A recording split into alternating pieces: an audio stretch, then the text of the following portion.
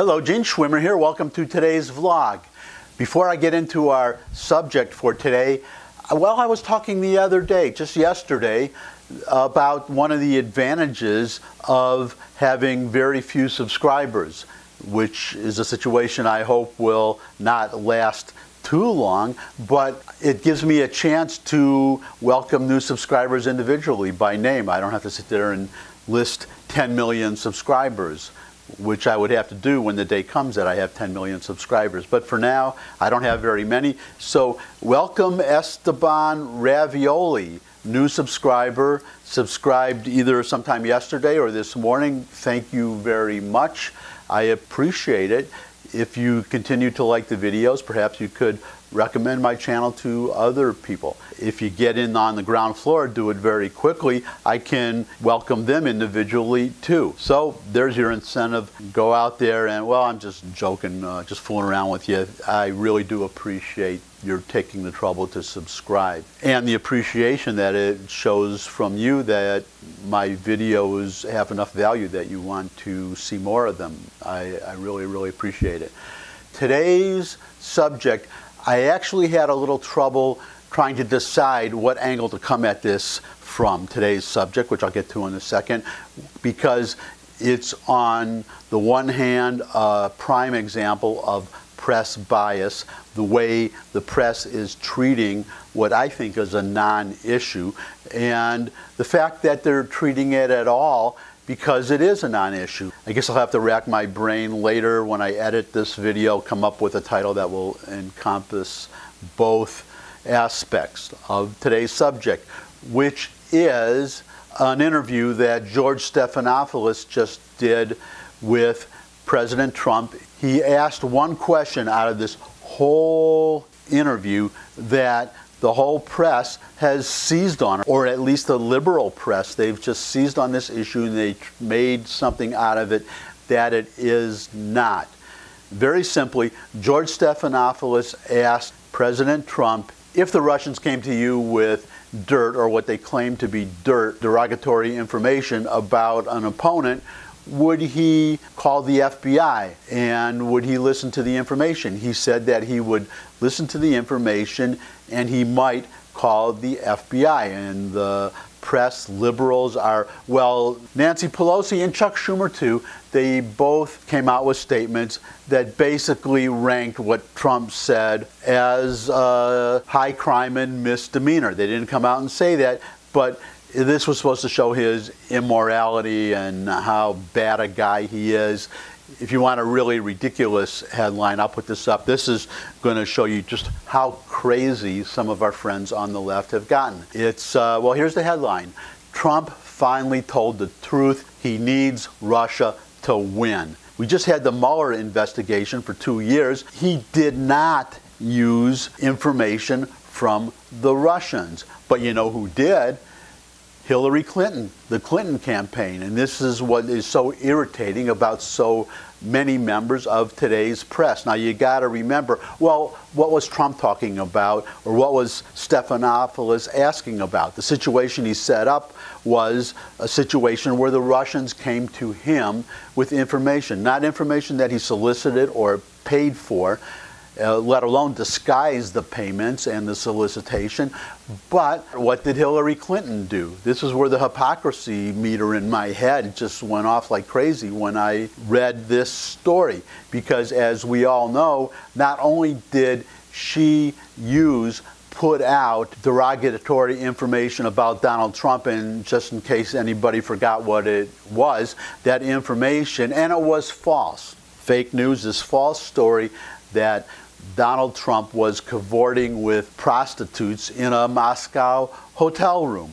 Now, this is a story that Hillary Clinton hired Christopher Steele to dig up, to go get dirt. That was his job, go get dirt on Donald Trump. Obviously, he wasn't hired to go out and find complimentary information on Donald Trump. That's what he did, that's what she paid for, but how did she pay for it? That's another aspect of what Hillary Clinton did. She made the payment through a law firm, the Perkins Coie law firm. Why? To disguise the payment. So she knew that what she was doing was wrong when she did it. She was never called out on that, not by the liberal press, but now suddenly they're angry or they're all worked up about what Trump did, which was merely to use information. And he didn't do it. It was just a hypothetical example of would he use the information. And he didn't even say he would use the information. He said he would listen to it, which is, well, it does raise this question in my head.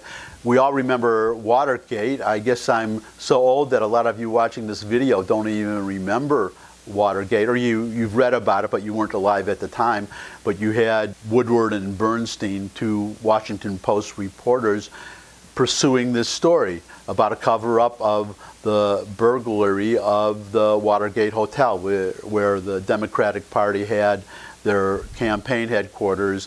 They called them the Plumbers, this gang of operatives that broke into the office. They almost got away with it. What happened was that somebody had put tape over the door after they broke in to keep the lock from closing again, so that they could easily get out. And a security guard happened to walk by, saw the tape, and caught them red-handed.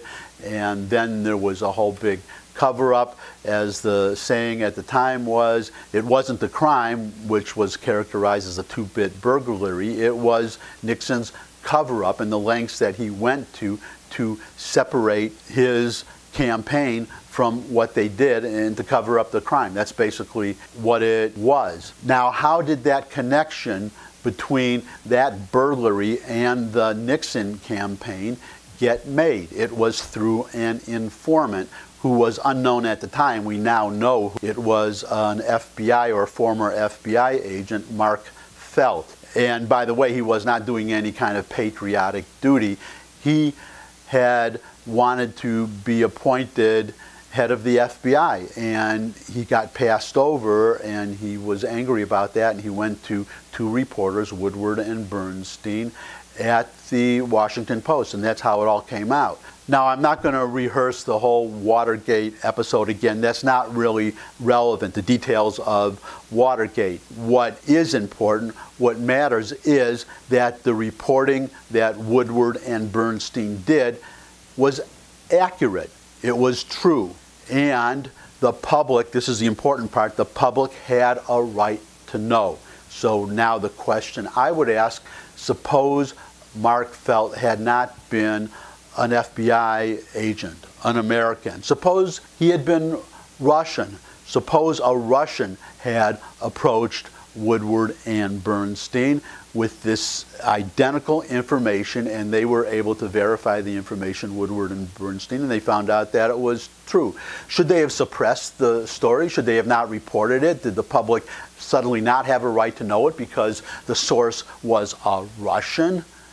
Of course not. Of course it should have been reported. And that's what is so irritating about this Stephanopoulos story that has gotten the liberal media and liberal politicians so worked up, because that's the criterion. If a foreign national approaches, or somebody in the mafia, it doesn't matter who it is, if somebody approaches Donald Trump with information, damaging information about the opposing candidate that is, number one, true, number two, something that the public has a right to know and should know, not only has a right to know, but should know before making a decision on whom to vote for, and three, if it's something that the press would have reported if the information had come from an American, then Donald Trump or any candidate is perfectly correct to take that information and to put it out. But what's so ridiculous about this story is, well, go back to the prostitutes in the Moscow hotel room. I mean, don't go to Moscow and go to those prostitutes. I meant go to the story and remember that the press reported that story, which was false, without even bothering to check whether it was true. And of course, they've been speculating on the Mueller campaign. I guess you can't call it reporting, but then a lot of their actual ostensible reporting. I wouldn't call that reporting either. But they reported every little rumor as if it was fact. They speculated on it, held panels, and had all of these predictions of these terrible things that would happen to Donald Trump, and then the report turned out to be nothing. It's perfectly acceptable, it's perfectly right, it would be for Donald Trump or anybody to accept information as long as that information is true, the public has a need or a right to know it, and 3, they would have reported it if the information had come from an American. If the information is accurate, who cares where it comes from? And the other point, just to reiterate the point that I just made about the Moscow hotel room and the prostitutes and Donald Trump, that whole incident, which was not true, is that the liberal press, if anybody, I don't care who it is, comes to, well, the New York Times has no problem publishing leaks from the CIA, so I would say that's a lot worse than true, accurate information that the public has a right to know from somebody that happens to not be an American, which harkens back to and reinforces my point about press bias, liberal press bias, because apparently they rank Donald Trump's not actually doing it, but just his statement that he would be willing to, and not necessarily use information, but just listen to information from Russia or from some foreign national, foreign source that is true, and the public has a right to know it, and the press would have reported it had that information come from Americans. They rank that, the seriousness of that, as far as how bad that is, above publishing leaked CIA information, which damages national security, which the public does not have a right to know, and which, well, which the press would report, but should not report. As I said, the old hypocrisy meter in my head is going off big time. This is just ridiculous, and it's just a let me throw in one more thing. As we saw with the supposed cavorting with prostitutes in a Moscow hotel room, if you come to the liberal press with damaging information or purported damaging information about any Republican, the press will run with it. The liberal press will run with it. They'll publish it, and they'll publish it, never mind about whether it's true and the public has a right to know. They'll publish it without even checking. That's what happened with the Moscow hotel room. They didn't even check. If you're an honest member of the press, the alarm bells should go off on your head right away. I mean, the story is so ridiculous. Just as a matter of fact, the whole idea of Donald Trump colluding with the Russians to win the election, and what it is that the Russians were supposed to have done. I haven't even heard that. And of course, whatever they were supposed to have done, they didn't do it. So, as I said, hypocrisy. I'm starting to ramble. When I feel myself starting to ramble, that tells me end the video. I think I made my point. But if I didn't make my point, or if you disagree with my point, there's a comment section below the video. So put your comments in there, agree with me, or tell me I'm crazy and wrong. You won't hurt my feelings. Oh, and thumbs up if you like this video. And if you know somebody who would enjoy the video or benefit from it, then please, by all means, share it with them. Share a link to the whole channel. That would be nice. If you have a Twitter account, then tweet out the URL to this video or any other video or the whole darn channel. And and if you have a suggestion for a topic you would like me to cover, you can put that in the comments too. Just because it says comments doesn't mean you can't put a suggestion in there. So you can put suggestions in the comment box. I'm not going to complain. And finally, subscribe. If you subscribe, then you'll know whenever I post a video as soon as I post it. But here's a little hint in case you don't want to subscribe yet, but if you don't, why not?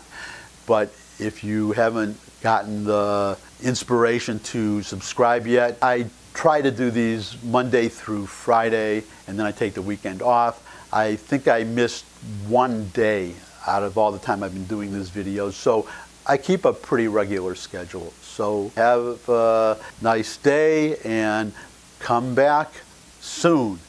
And I will see you soon as you come back. Bye.